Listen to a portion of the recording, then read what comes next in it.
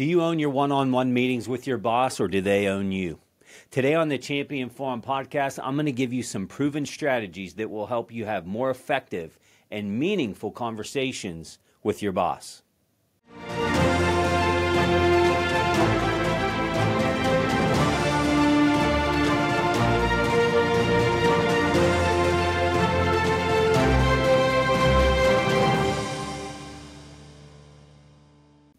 Time with your boss is important, especially in this day and age where everyone has more to do than they have time.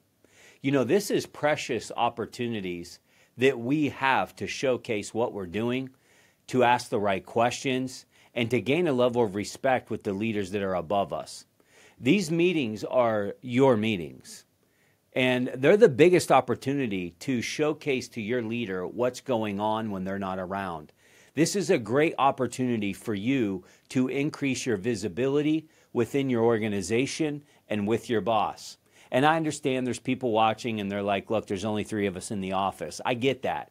But whether there's 3 of you in the office or there's 30,000 of you, what I will tell you is having meaningful conversations with the people above you, they go a long way and they will help you become the obvious choice. And when I have conversations with people like this, from time to time I hear about, well, Jeff, you don't know the personality of my boss. Like, going into own a one-on-one is not happening. They steamroll every conversation. They this, they that. Here's what I would challenge you with, is that is a factor. But I want you to take some of the things I'm going to talk about today, and even if you can't do all of them, I just want you to ask yourself, what can I do differently to have more meaningful engagement with my leader? You know, when I was a senior leader in the corporate world, I had one-on-one meetings with my entire team. I dedicated time to this. I invested time. The ROI was amazing. And it was so obvious to me who showed up to lead that meeting versus the ones who just kind of just sat back and let me run it. You know, they just kind of showed up to the meeting. But then I had these people that came to the meeting, ready to lead the meeting. They came prepared for the meeting. Well, guess who more times than not got promoted into new roles? The one that was leading the meeting. The one who owned the meeting. The one who came with ideas and solutions. The one who came to the meeting with ideas that challenged the status quo or maybe even challenged my way of thinking. Now, fast forward, 4.5 years post-corporate world, now I'm a consultant. I get to hear this same frustration from business owners and senior leaders about their direct reports and how they are or are not showing up to these one-on-one connections. Many managers tell me flat out that their biggest frustration is when employees are not prepared for these one-on-one meetings. Because I'm an advocate of the one-on-one meeting. This is something I push in with my clients. Over the past 4 years, I've had countless managers, CEOs, entrepreneurs. They'll say some version of this to me all the time. Hey, during a one-on-one, I'll ask a question. There's silence on the other end. It's like, hello, McFly, are you there? I'm asking a question, and I'm looking at deer in the headlights. Or how about this one? They'll come in, and they'll use the one-on-one debrief as a complaining session. And it's clear that they have not been thoughtful about the feedback that they're offering. They're not thinking through what they're going to say. There's a lack of preparation. And these leaders are so frustrated about it at the senior level. And so here today on the Champion Forum podcast, if you are, whether you're a mid-level leader or you aspire to be a leader, and you're having any type of one-on-one connection with your boss, I'm here to tell you that this advice will absolutely help you stand out in the crowd. As an employee, this may be somewhat surprising to hear. Like, wow, this is that big of a deal? We can often underestimate how frustrating it is for a leader or a manager when we don't come fully prepared to a one-on-one meeting. And if you have a great relationship with your boss, do not overcompensate that great relationship for being unprepared for a meeting. If you're someone listening today that wants to stand out, you want to make bigger impact on your leader, here's exactly what you need to do to lead your one-on-one meetings with your boss. The first thing, and probably the most important, is set the agenda for the meeting. What you don't want to do is sit back and let your manager talk the whole time. Now, you may have a manager that's a talker, that's very aggressive. I get it. But from time to time, you might want to go in there tactfully and start setting some things in the agenda. Start small doing this if it's not normal for you, so that there's no insecurity from the leader that you are sitting under. You know, if you go in there with this full-page document and this never happened before, they're going to be a little bit taken back. So prepare yourself and be tactful about your leader and that relationship. But you might want to come into a meeting strong and say, hey, I have a couple agenda items for us to talk about today, including ABC and XYZ.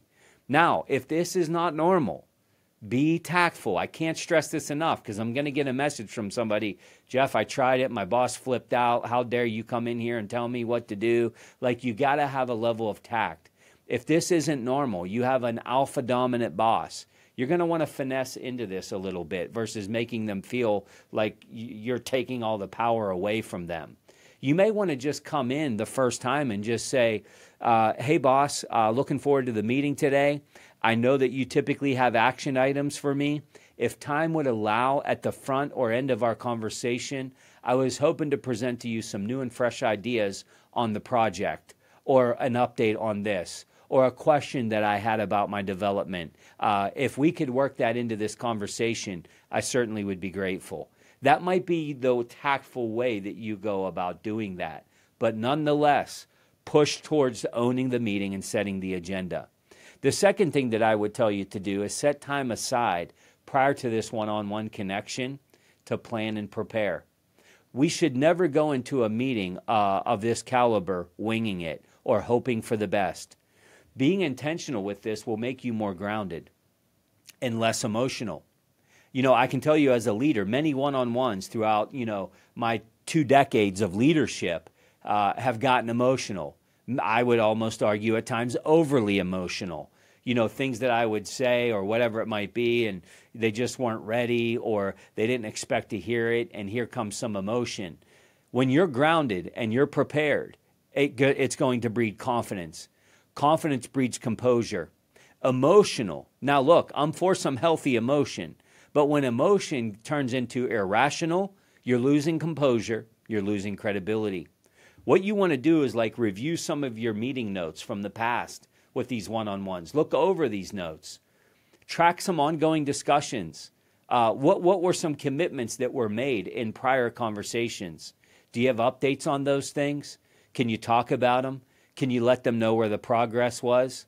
Maybe it's areas of opportunity and development for you that your boss called out, and you could tell them what you're doing to get better in those areas. Maybe you need to prepare some data. Maybe there's some reporting that you can prepare for your leader. Whatever you can do to collect any relevant performance metrics, project updates, any data that supports the discussion points, that's going to say to your leader, they are ready to go, they are prepared. You got to know your numbers, right? Whatever that looks like for you. We have to intimately know those things. We can't wing it. Most often, our leaders got to where they are because they were doing this as well. This is going to help you stand out. The alternative is you just fly into the meeting all flustered, you're all over the place, you're kind of hit and miss, you're nervous to speak to your boss about important items because you're not prepared to talk about them. Your boss is going to pick up on this, and it's going to destroy your credibility. The third thing I would tell you to do is highlight your wins and achievements. And I know this isn't always easy. I get it. I'm not asking you to be arrogant. I'm not asking you to go in there and put on a show for somebody. What I am saying is that far too often direct reports don't do this enough. This was one of my biggest early flaws as I was being looked over for opportunities. I remember interviewing on the biggest stage, where I had to go from Pittsburgh to corporate, and I'm in an interview, and at the end of the interview, the person interviewing me said, "How come I've never met you before? How come I've never heard you before?" And he told me this art of take credit for the great things that you're doing. And I thought, my gosh, nobody's ever really presented it that way. Now this is some tact, right? We don't want to be too showy. We don't want to pound our chest. find a way to do this with humility and make it informative versus this look at me moment, right? And people can read through that, but you got to highlight your achievements. You got to highlight progress. Use tact doing it, but please, for the sake of everything professional, do not downplay the amazing things that you're doing. This is crucial. Stay humble, but be confident and inform your boss of the good things that are happening. The next step would be to prepare your questions. And this is a big one. I remember so many times I would close down a one-on-one and I would say, so, hey, any questions for me? No, I'm good, but if I think of anything, I'll let you know. You don't have one question? Like nothing? I would always, sit there in silence after they walked out thinking, do they just not care? What am I missing here, right? You want to go in with questions. Clarify your needs. Think about what's the information you need? What guidance do you need? What feedback do you need from your boss? And prepare questions specific to what those needs might be. The other thing to do, if you don't know what else to ask for feedback. Ask for feedback on specific areas maybe that you've identified as weaknesses or opportunities so that you can improve and you can gain more insight from somebody maybe that has been where you're trying to go. When you become somebody that presents your brand as you're open to critique and you're open to tough feedback, I will tell you, you are opening yourself up for great progress and great advancement. So often leaders will not give this critique to certain people because they're afraid of this defensive posture, this high emotion, this backlash of attitude. So it's like, look, it's not even worth poking the bear. Don't even bother. No, ask questions. Solicit this. So prepare questions going into your one-on-one. The other thing is to reflect on your own performance. This is where you got to look in the mirror. Take time to evaluate your recent work. What's happening in your current state? What are your strengths? What are your areas of improvement? And do some real self-reflection here. Because what you want to be able to do is anticipate feedback. Be ready to discuss these challenges and these mistakes that maybe you're having. Along with, how do you plan to address them? You hear me say on this show a lot, the best way to handle an objection is a great presentation. When you're reflecting on your performance, instead of waiting on your boss to say, hey, this is an area you need to get better at, imagine when you're doing this deep reflection and you're owning your stuff, you're owning your mistakes, you're owning your inferiorities, you're owning all your weaknesses, and you're bringing them to the table, but you're also bringing a plan to get better. Wow, now we're in partnership. Take a position of extreme ownership over your progress, because nobody likes excuses. Nobody wants the excuses as to why you're always late to meetings. Nobody wants the excuses as to why you always interrupt in a meeting. Nobody wants the excuses as to why when you're in a conversation with somebody, you talk twice as much as you listen. Nobody wants the excuses. But what they do want is they want you to own it, and they want to help you create a plan to improve. We all have them. I have plenty of them. We don't have enough time in this episode for me to tell you all the things I need to work on. But it all starts with self-awareness. When you pull your boss into this journey, we're creating partnership. The next thing is to prepare solutions or suggestions. Be proactive. Instead of just going in and presenting problems, be prepared with potential solutions or ideas moving forward. Now, asterisk here. I don't come from the leadership camp of don't present a problem to me unless you have a solution. The problem with that leadership style is this. You're telling everybody, unless you have a solution, don't bring a problem. Let me ask you this as a leader listening. Don't you want to know the problems? I do. If there's a problem in my organization, I want to know about it. When I say don't bring me problems without solutions, what I'm saying is don't bring me problems if you don't have a solution. I want to be involved with the problems that nobody has a solution to versus just letting them go. But what you don't want to do is be the crybaby, that all you do is come into the one-on-one with your boss. Now look, if you're on this show, you're not a crybaby.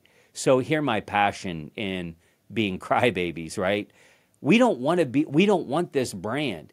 And I don't care how professional we present it and how much tact. Hey, one more thing, I just have a concern. Or this famous one, can I challenge you a little bit? When anybody that I've ever led starts a conversation with, can I challenge you a little bit? I brace myself for a crybaby whiner. Nobody likes this, right? We have to own it, and we have to think through solutions. We are strategic thinkers. Consider how your suggestions align with the broader team or the company goals. When you're doing this, what you're doing is you're finding alignment. You can't just say, hey, morale's low, so we need pony rides on Fridays. What I'm going to think about is this aligning with the goals? Is this aligning with the vision of my boss? When I do this, now I become an advocate, not a brown noser, not a brown noser. I become an advocate and I become a resource. When you become a resource, your opportunity for growth and advancement skyrocket. Prepare your questions. Don't miss this one. Ask for the feedback. I stress this point quite a bit, but clarify the needs and then plan for follow-up. What's the next steps? What should the next steps be? I think this is a great way to close out a one-on-one is identify action items. What's the follow-up tasks going to look like? When are they going to be completed? Maybe you even put them in the SMART format, S-M-A-R-T, right? And now what we have is, this is what I'm going to do, and boss, this is what you said that you would do. Together, we'll work on this for better outcomes. Now we have a plan for follow-up. Now, guess what? In the next one-on-one, now we have updates. This is how you find momentum. This is how you find incremental progress. How many times have you gotten out of a meeting and you took 5 pages of notes and nothing happened? Nothing happened. We see this in conferences all the time. People take pages of notes at my workshops, and I might go into their company 4 months later and I'm like, hey, so rattle off the 5 accountability questions. Oh gosh, what were those again? I can't even remember. Well, I saw you over there taking 100 pages of notes. Did you do anything with it? We get busy. It's not because it's intentional. We get busy. So when you are clearly identifying a plan for follow-up and action steps, you're taking ownership of this one-on-one and you're telling this leader, I'm about to go execute. I'm about to make something happen. This may seem like a lot to do. All these things that I talked about today. But keep in mind that there's more that you can put into a one-on-one than maybe what you're doing right now. The more you put into it, the more you'll get out of it.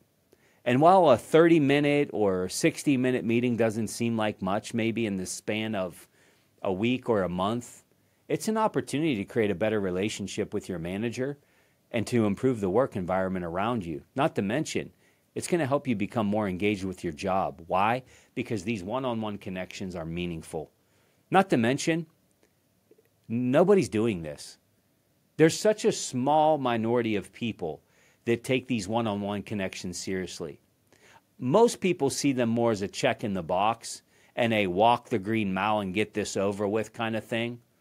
But by owning these meetings, you're going to be well on your way to pay increases, promotions, and you will certainly stand out as the obvious choice because not many people are going to crack this door open. Until next week, prepare to win and keep turning the pressure into potential.